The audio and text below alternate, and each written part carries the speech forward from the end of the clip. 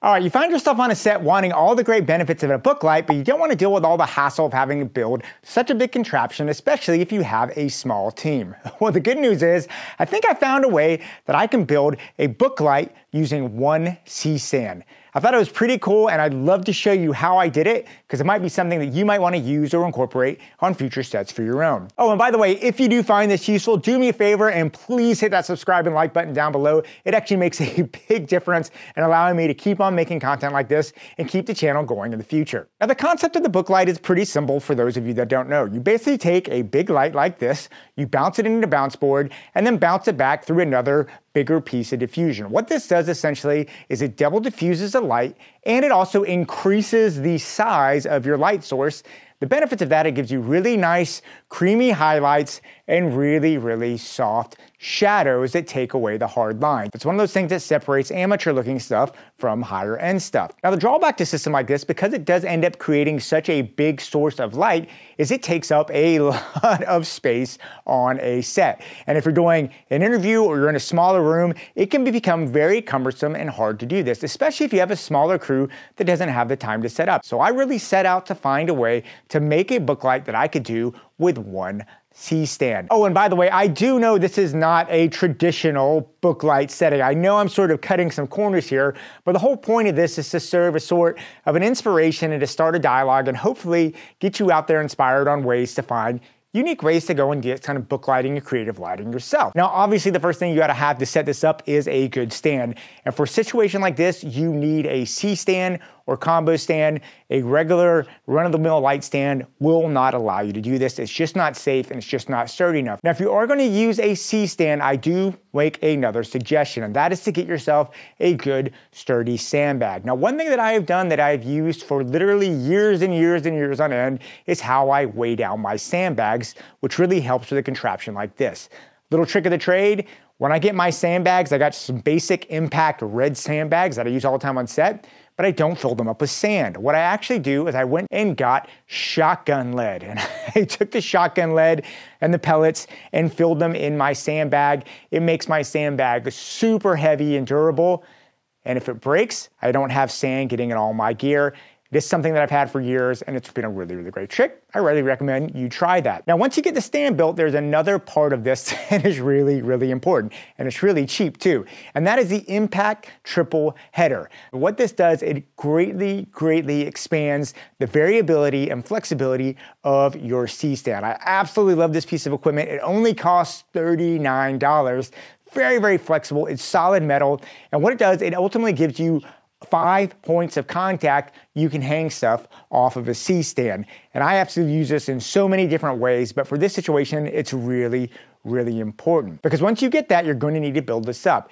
And let's go ahead and talk about the centerpiece on how you can build up a book light with just one light stand. And that is going to be your light source. This is absolutely critical because you need to get a powerful and soft light source. And for me, there is no better light, bar none, to do this with than the APUTURE NOVA P300C. Now, this is an incredible light, all-around purpose light. It's an RGB light, but I'm going to be using it here as a bicolor configuration. Now, the reason why I think the APUTURE P300C is such a great light for this is a couple things. The Nova is super powerful. It is very bright, because what happens is I am actually pushing this off a bounce board through diffusion and a grid.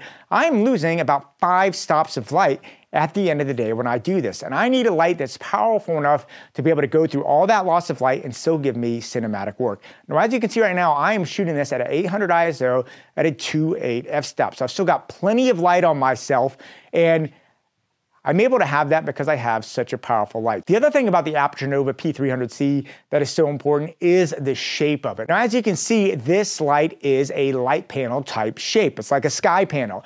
And why that's important is because that gives me automatically, as soon as I cut it on, it gives me a more diffused, softer light punch right off bat. Now, if I was using something like a spotlight that could give me spots of light that become harder and give me hot spots as I'm doing this.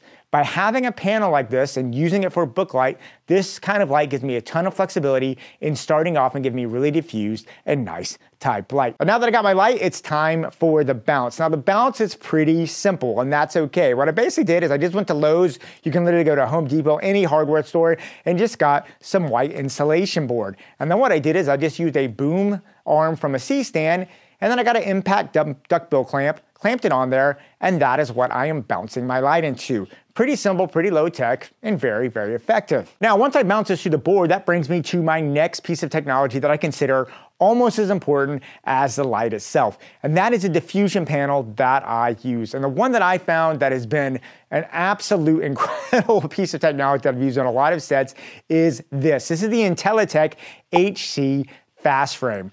Now, this is a gigantic diffusion panel. It is a 5 by 6.5 foot panel. So it's absolutely gigantic. Gives me a nice, beautiful, large source that can cover up a large part of my body. It means I can walk around, as you can see here, and I still have nice, even light. It gives me, as an actor, I can have actors have some movement if I have more narrative stuff, or just gives me that nice, general look and feel. The other thing that I love about this thing is that it comes with a grid on it. And what that means is this grid allows me to control the spill of the light. Anytime you have a light source this big, it's going to just throw and vomit light everywhere and contaminate your back walls. What I found was really nice about this grid really channels and directs that lights and allows me to control it so much better. It is an absolute godsend. I've honestly don't see grids this big very often. And for $350, this is an incredible, incredible price. And really the other thing that I think is really important just as a practical filmmaker is I spend a lot of my time driving around in a Honda Civic. And what I love about this fast frame is I can break it down in less than about 40 seconds. It literally just is a frame. I can pop it all down, fit it in a bag, and put it in the back seat of my Honda Civic. And once I have this thing built, I can just take another C-stand boom arm, and all I do is just put there, attach it on the top, and boom, I have a one light stand book light. In addition to that, once you have this grid and the diffusion on there, you can break it all down with it all on there. So you're not sitting there putting on diffusion and grids every time you open this thing. You basically build it once, you break it down, open it back up, break it down, open back up. Makes it so much easier to do things like this, especially when you have tight schedules that often comes on commercial shoots. Pretty simple, pretty straightforward. Now, I might go and do one other thing. I have a little divotine. I'll go ahead and maybe clamp it on the side just to try and take some bleed off the walls.